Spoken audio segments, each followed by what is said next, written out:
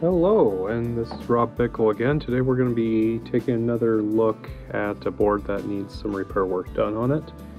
This is the main control board, or motherboard, out of a Smokin token arcade game. Kind of looks something about like that, I think. I haven't seen the game yet. That's a Smokin token extreme, so I'm thinking it's the same thing, but we're not entirely sure. Anyways, the board's pretty standard, just a lot of I/O and a microcontroller. And then we have rows of field effect transistors over here. You can see on this particular board that one has been fried. So we're going to cover some basic procedure on how to repair a failed component like this. And from the back side, you can see the board is pretty generic and boring. If you want to build one of your own, main things you want to look for here is that the traces are intact, so you don't have to rebuild any traces. If you do, it's not the end of the world, but you need to check and plan for it in your repair. In this case, it's completely burned through on all three. I'm thinking probably some sort of mechanical damage when they were removing it from the machine, as well as being overloaded from the scorching. Now, this piece, for some reason, doesn't have a metal backing like the other ones do to dissipate heat. So when I get it back in the machine, I'm also going to do a temperature test on it and make sure that we don't need to modify the design to include a heat sink. Now, with a field effect transistor, it's also important that you don't short heat sinks to ground or really to any other component unless the manufacturer specifically tells you to. So let's begin. First thing we really need to do here is go ahead and get the old component off the board. So start that by removing everything here. Let's see, we got a nasty screwed up FET and a screw and nut.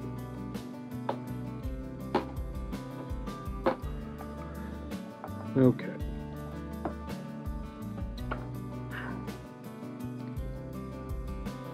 So what I like to do when I'm desoldering a component is actually add solder to it before I use my soldering braid to remove.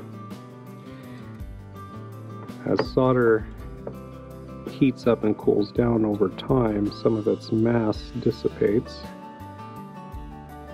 and it doesn't get pulled into soldering braid very well, and you can easily damage traces by trying to force a pin out when you haven't removed all the solder. So I add some solder to it so it wicks a little bit better into my braid. Now, if you're wondering, soldering braid is a braid of copper wire. And so the idea is that you heat the braid up and it will pull solder into it. So you can kind of see that there. Then you just move on to a clean section of braid and take care of the next point.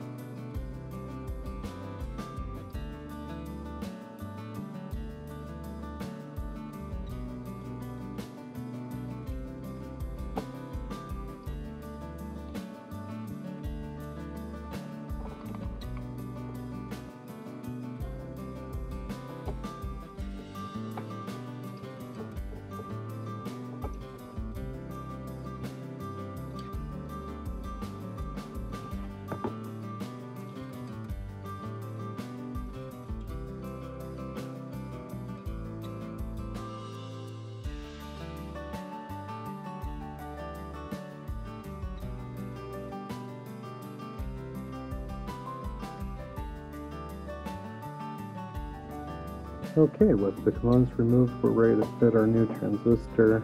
As you can see, I did have to add some metal and mess around with some wires here to try providing conductivity. Looking at the other transistors and some of the burn through, it looked like they were connecting the metal bracket of the transistor to the center lead. So I went ahead and reconstructed that on the board as best as I could with some stranded copper wire and some stick metal that I have. So it should dissipate heat while maintaining conductivity just fine. You can go ahead and fit the new component now. I've already gone ahead and bent the pins.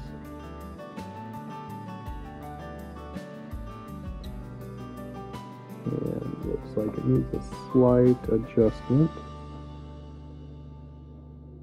Go ahead and adjust it. And there we go. So we can fit the screw through now.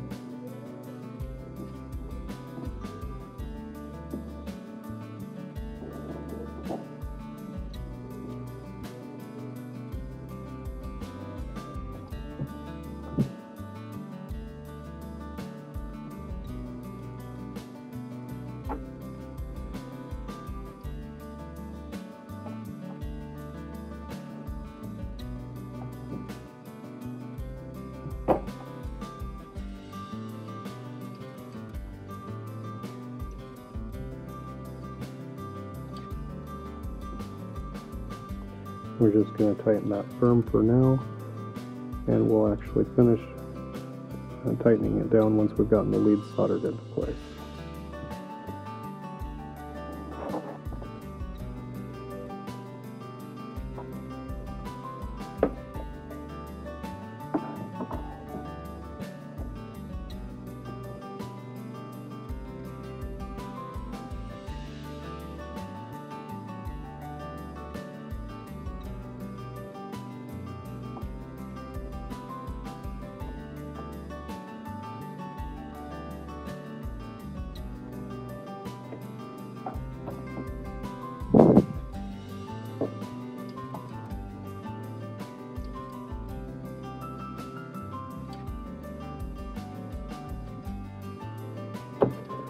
Also going to dust that center lead a little bit on the top side of the board, just to make sure we get good through and through penetration.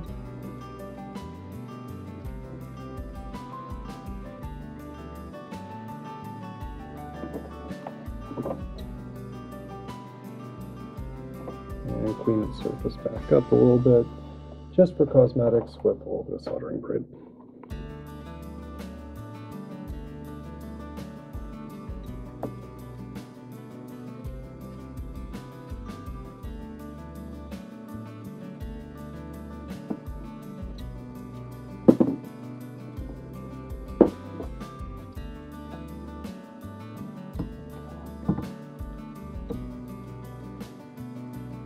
And we're good there.